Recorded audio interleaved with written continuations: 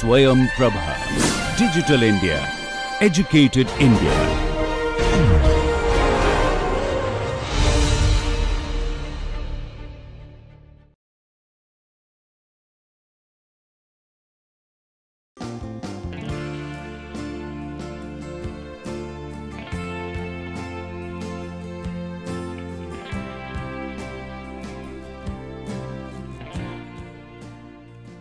Welcome back, friends. We have progressed deep into this course of combustion in air breathing aero engines, and as you have seen that so far we have talked about essentially details of chemistry, details of laminar flames, and then fundamentals as well as modeling aspects of turbulent flames. So as such, this course we can divide into 3 parts and into several modules, as you have seen. But the 3 parts are, as you have seen, mainly is the first part can be thought of as the fundamentals, where we have looked into the basic chemical thermodynamics, chemical kinetics. Then we have looked into like oxidation mechanisms of fuels, then transport phenomena, governing equations of reactive systems.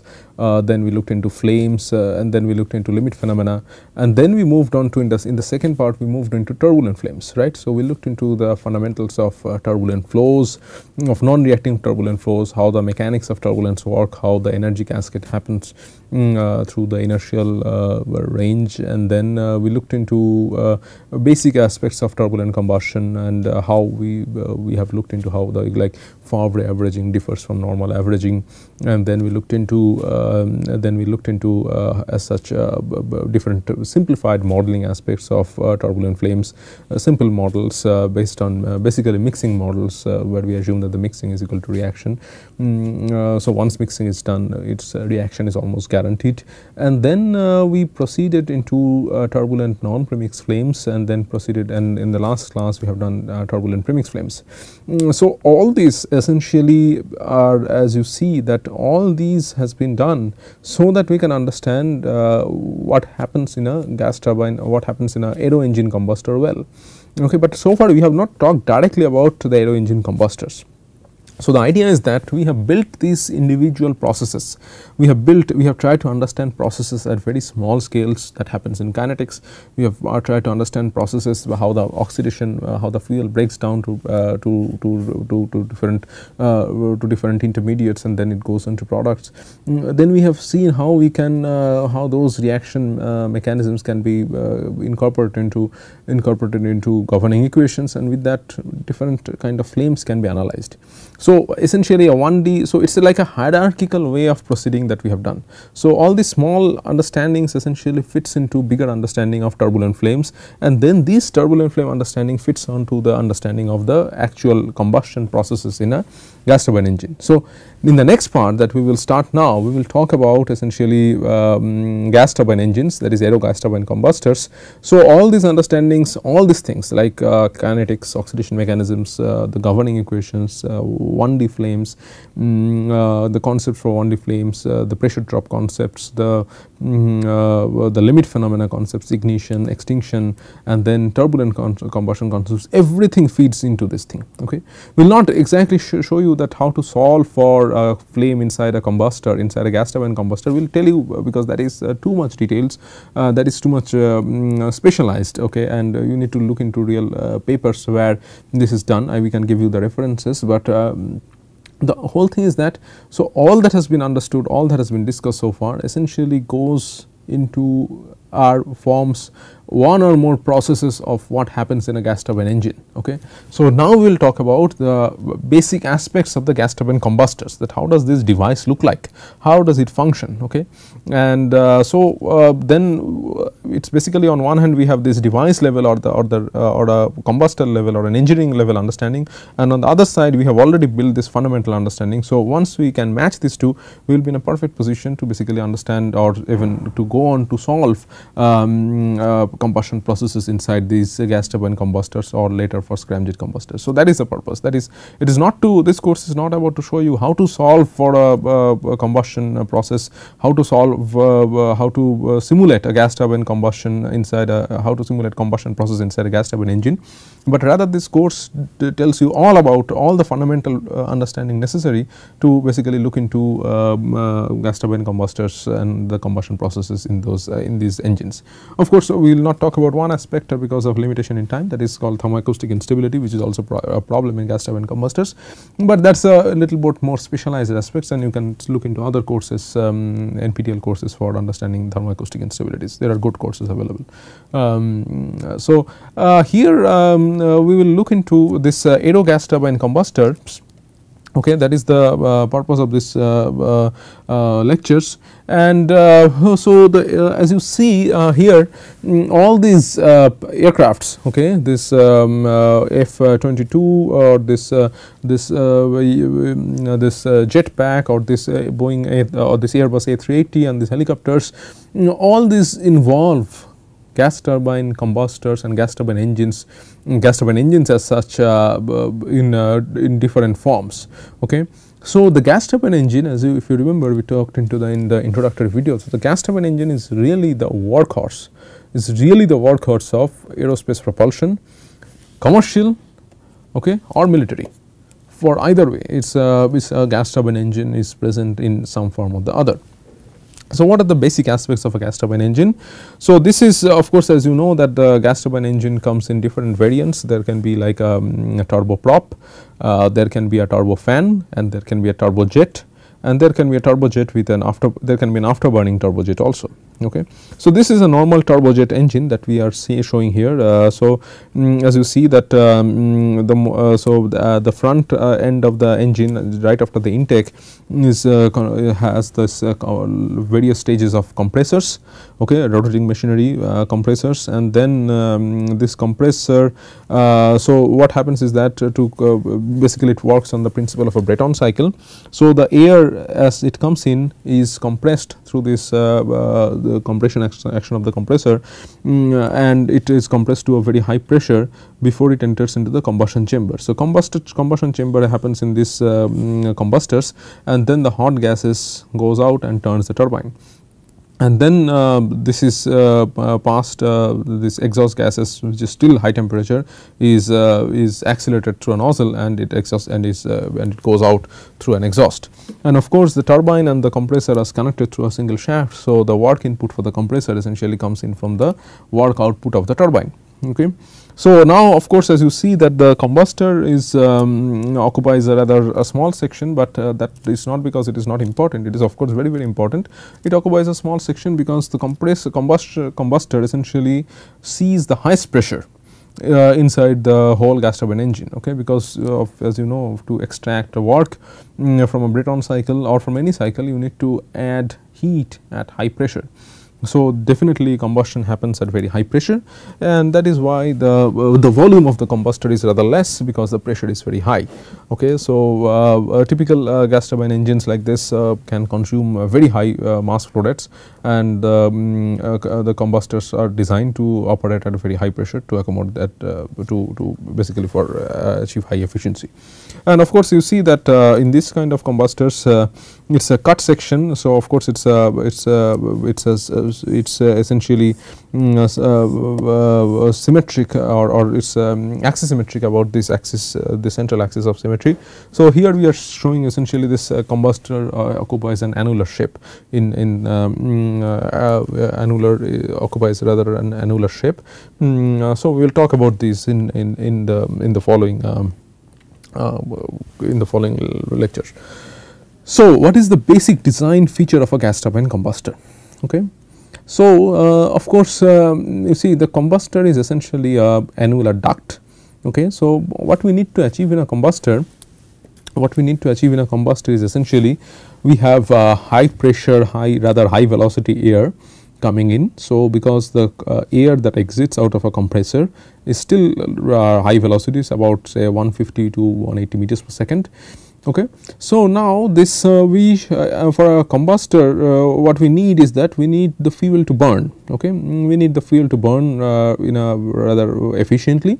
So, what we can do is that we can take a duct like this, a constant area duct like this, as you see in this A, and just inject fuel into it, and of course, it will burn. Okay. So, this is like this very classical 1D statistically 1D turbulent flame that we have, and of course, in a gas turbine combustor the combustion will be highly turbulent, because as you know, if the pressure is of the order of 30 to 40 bar. Okay. So, then it means that the turbulence Reynolds number is very large, because the density is very large. Okay. So, in this configuration, going back to this configuration, we can have combustion in this straight duct. Flow can be laminar turbulent, and okay, even if it is turbulent we can inject fuel, and why can't we have a flame like this, why can't we have a combustor like this? There are two reasons. The first reason is that the air comes out of the compressor at a very high velocity. Okay.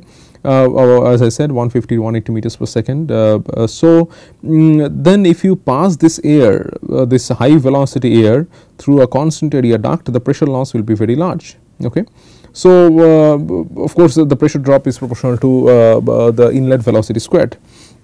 So, and of course, you do not want pressure loss, because this pressure loss will be reflected in the will cause a dip in your constant in your isobar, dip from the isobar in your TS diagram, and that will lead to loss of efficiency. So, you want to minimize the combustor pressure loss as much as possible. Okay. You need to maintain it as close to constant pressure as possible. Of course, that is not possible, because the combustion process, when you are doing combustion in subsonic flows, that is invariably it leads to some amount of pressure loss, but even then you want to minimize the pressure loss. So, if you are doing this combustion in this constant area duct, okay, you are incurring huge pressure loss, and that will be reflected in the loss of the efficiency of the whole gas turbine engine. So, this is ruled out.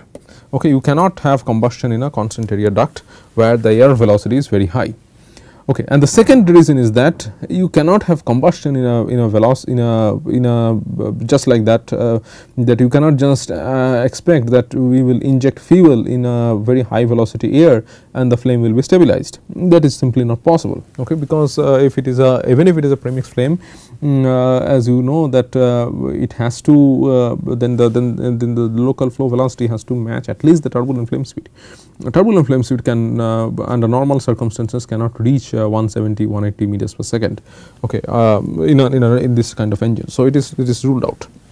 So two things. Number one, this is ruled out because number one, this involves large pressure loss, and number two, this flame stabilization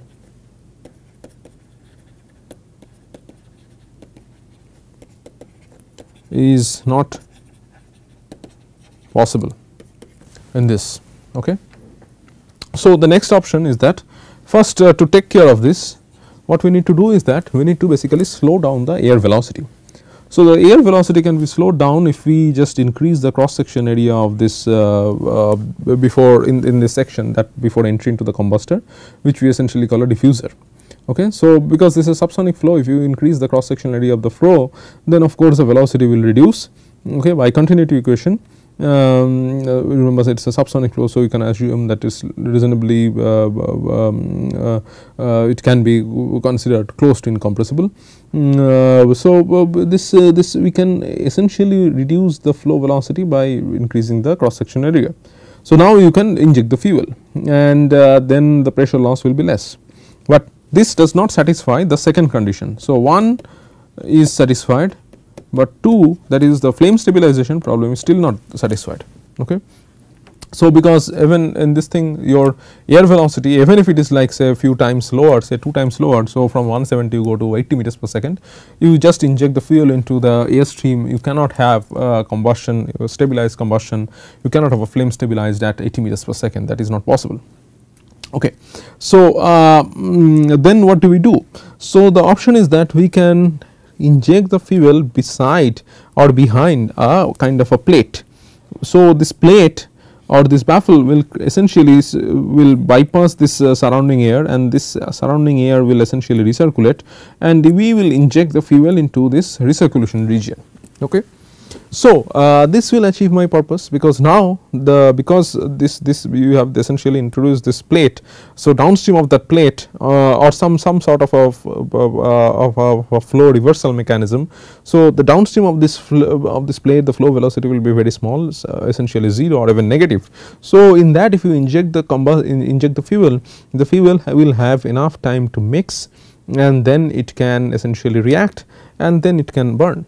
So, this essentially comes from the limiting concepts. If you remember the Damkohler number, if you remember the T versus Damkohler number, that it has an S curve like this. So, you see you cannot have ignition beyond certain you cannot have ignition below certain Damkohler number. Okay. So, the Damkohler number has to be large. So, this thing is reflected here, that is what is Damkohler number? Damkohler number is flow time scale by chemical time scale, right. So, essentially to have combustion you need, or to ignition and to sustain combustion you need to operate in this regime, and for that your flow time scale has to be definitely larger than the chemical time scale. So, this flow reversal methods that is employed here by either by a bluff body or by a solar, that we will see later, is very critical to achieve flame stabilizations. It leads to some amount of pressure loss, but that is unavoidable. Okay. But still there is one thing that is left. The thing is that you see this combustors essentially has a very conflicting requirement. Okay. What is that conflicting requirement? So, the temperature here at the exit of the combustor, which is also called the turbine inlet temperature, that is about say 1500 Kelvin. Okay. And so, that is about 1500 Kelvin, and that is the maximum temperature that a turbine blade, even with a single crystal blade and even with all sorts of coatings, that is the maximum temperature say a turbine blade can withstand, okay, under continuous operation. Now, so here the conflicting requirement is that at the exit of the combustor you want a temperature of 1500 Kelvin. Okay. But if you want to have hydrocarbon combustion and the adiabatic flame temperature of a hydrocarbon combustion to be 1500 Kelvin, then that leads to an equivalence ratio which is typically below the equivalence ratio at which the fuel can burn in these combustors. So, to say that, say the 1500 Kelvin this turbine inlet temperature, or 1400 Kelvin this turbine inlet temperature can be achieved by hydrocarbon combustion of equivalence ratio 0.4, okay, 0.3 to 0.4, 0.4 say, 0.45 like that, 0.4, 0.45. Now, you cannot have hydrocarbon combustion, 0.45 is even below the flammability limit of most hydrocarbons. Okay. Equivalence ratio 0.45 is if you have a full mixture, then if you go back to our flammability concepts, it is below the flammability limit of any mixture. So, you cannot have combustion at equivalence ratio 0.45, premix combustion at 0.45. Okay. And or in air, if you want to talk in terms of air fuel ratio, that you basically need a very large air fuel ratio to achieve this thing. Whereas, the air fuel ratio in which your sustained combustion can happen is very less. That is, your equivalence ratio for this kind of combustion to happen is say about local equivalence ratio in this region should be about 0.7. Okay. But the 0.7 will lead to an adiabatic flame temperature much greater than 1500 Kelvin, or to so basically what I want to say is that the margin, the equivalence ratio range in which combustion can happen here, that corresponds to a adiabatic flame temperature which is much larger than the turbine inlet temperature. Okay. So, T adiabatic at phi minimum, that is the phi minimum where you can have combustion, is much larger than the turbine entry temperature or turbine inlet temperature TT. Okay. Whereas this is TT. So, what do you want? You cannot afford to have non-sustained combustion, or you cannot afford to have your turbine blades melt also. Okay. So, what do you do? So, what people do is that, what the gas turbine engine designers do is that, so they create a bypass air. Okay. So, this they split this air here, okay, and they allow some amount of air to come inside this region, which is called the primary zone, and there we have a essentially it can be even fuel rich combustion. Okay. And then they take some air from here and put it downstream and allow that to dilute the products of combustion, so that the final temperature that is reached is less than or equal to the turbine entry temperature. Okay. So, that is how on one hand you can have sustained combustion, but with the diluting air downstream you can reduce your adiabatic flame temperature, or you can reduce your product gas temperature to have a temperature which is suitable for your turbine blades. So, these are the this is how the whole concept of a gas turbine combustor emerges.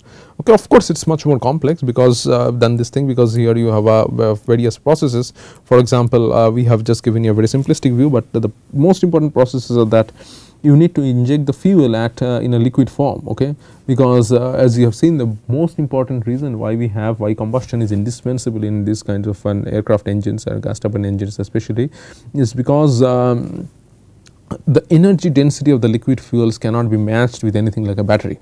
Okay. So, that is why combustion is so important for gas turbine engines. But to utilize the liquid fuels, you have to of course carry the liquid fuel, and then you have to inject it and ensure that the burning is proper. So, that is why this liquid fuel atomization and then subsequent combustion of that becomes very, very important. Okay. So, that is the thing, and then of course, this happens in a very strongly turbulent environment, and how this whole process of this liquid fuel atomization and then combustion happens in a strongly turbulent environment, that also needs to be understood. So, these are actually still very active research issues, and there is still no direct solution to even simulate these processes with very high degree of accuracy. And but the idea is that with all the things that we have learned, you might be able to develop these things better, and better tools and better understanding can emerge. Okay. So, once again, to summarize the basic design feature of a combustor, because this is so important. So, first of all, we need this diffuser section to essentially reduce the pressure loss in the combustor. Okay. That is the first thing. And then if without the diffuser, if you are allowing the air to flow through this constant area duct, then the pressure loss will be tremendous, and you will have this pressure loss reflected in your overall efficiency of the gas turbine engine. Okay. So, that is not acceptable. So, that is why we have this diffuser section to reduce pressure loss inside the combustor, and then we have this low velocity region, which is either caused by a bluff body or by a solar to essentially anchor the flame. Okay. So, the low velocity regions to anchor the flame, and then the thing is that for the required temperature rise, the combustion needs to run at a very lean condition, air fuel ratio of about 30 to 40. Okay, and this lies below the flammability limit of hydrocarbon fuels. So, the fuel is actually burned in the primary zone at an air fuel ratio of 18 to 24, and the extra air, then the remaining air that was that comes out of the compressor, that is added downstream to essentially reduce the temperature of the combustion products, so that this can be within the limits that is required for the turbine blades. So, this is the most important design feature of designing a combustor. Okay.